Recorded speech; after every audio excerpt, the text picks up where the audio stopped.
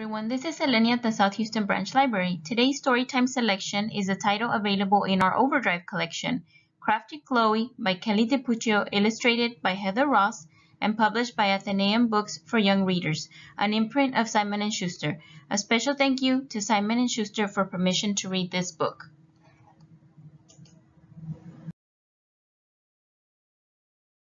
Crafty Chloe. This is Chloe. Chloe isn't very good at sports. Video games were never her thing, and when she took dance lessons, she had the grace of a camel in roller skates. What Chloe is very good at is making stuff.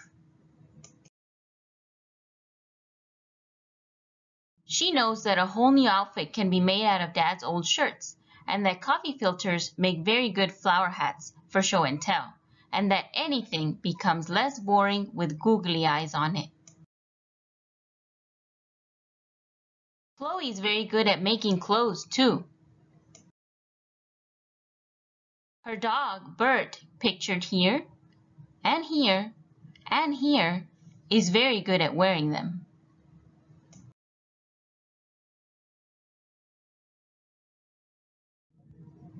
One day, Chloe went shopping to look for a birthday present for her best friend Emma. She looked at diaries and drumsticks, jewelry boxes and jump ropes, but nothing seemed just right, and then Chloe saw her. Violet. Of course! All Emma ever talked about was her Flower Girl dolls. She had all of them except the new girl, Violet. Chloe reached for the doll and felt a tap on her shoulder. She turned around, and there was London. Her arms wrapped around Violet. "If you're looking for a gift for Emma," she said extra sweetly, "I already found the perfect present." Chloe's smile faded. She shrugged, pretending not to care. "That's okay, because I'm going to make her something special that you can't even buy in a store." "You're going to make her something?" London cried in disbelief. She wrinkled up her nose as if Chloe had just announced she was going to give Emma a jar of pickles for her birthday. Chloe stood there feeling like a dried-up glue stick. She didn't know what to say. "It's going to be very purple," came out of her mouth. London made a snorty laugh. "Well, good luck with that." That afternoon, Chloe stared hopelessly into her pile of craft supplies.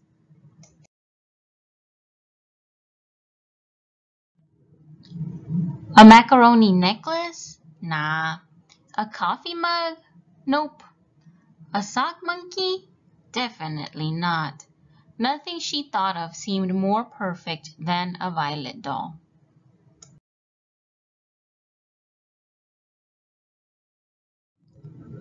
Chloe came down for dinner a few hours later, covered in blue spots. She placed the get well card she had made for herself on the table. Chloe's father raised his eyebrows. Chloe's mother checked her for a fever. Chloe's baby brother spit out his green beans.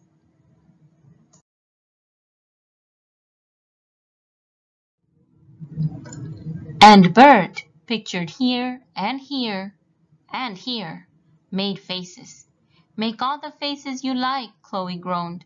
"I have chicken pox and I can't go to the party tomorrow." "What a shame," her mother said. "Emma's such a good friend, and you'll miss the pony rides." The pony! Darn! Chloe had forgotten all about the pony, and Emma really was a good friend. Luckily for Chloe, her chicken pops were the washable kind.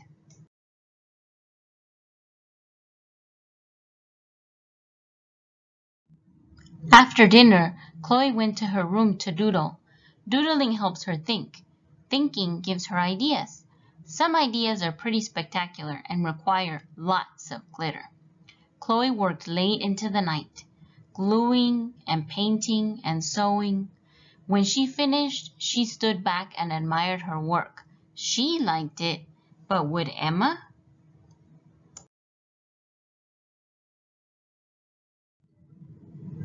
The next day, Chloe walked to Emma's house, carrying a very big box. London clicked ahead of her in sparkly heels, swinging her gift bag. Click, click, trip! London fell. The gift bag flew, and Violet flopped.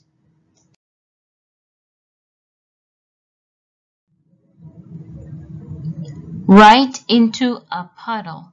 Splash! London grabbed Violet. London's little dog grabbed Violet too. London roared, "Drop it!" The dress ripped, and the dog ran.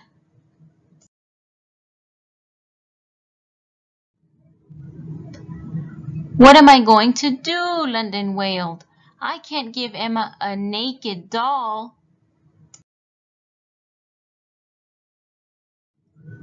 More than all the googly eyes in the world, Chloe wanted to say, "Well, good luck with that."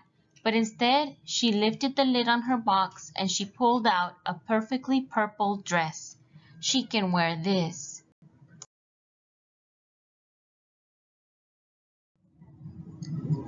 London reached for the dress. "Did you really make this?" she squealed. "It's adorable." Chloe's eyes lit up like rhinestones. "My grandma taught me how to sew," she said proudly. The girls dressed Violet in her new outfit.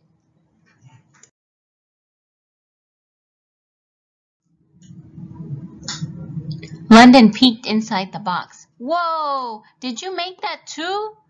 Chloe nodded again. "Do you think Emma will like it?" London smiled. "I think she's going to love it."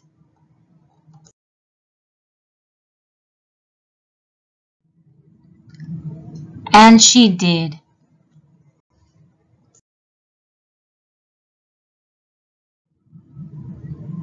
The end. Thank you for joining us for this reading of Crafty Chloe. You can find Crafty Chloe and its sequel, Crafty Chloe Dress Up Mess Up, on our Overdrive and on the Livy app. Visit hcpl.overdrive.com. A special thank you to Simon & Schuster for permission to read this book.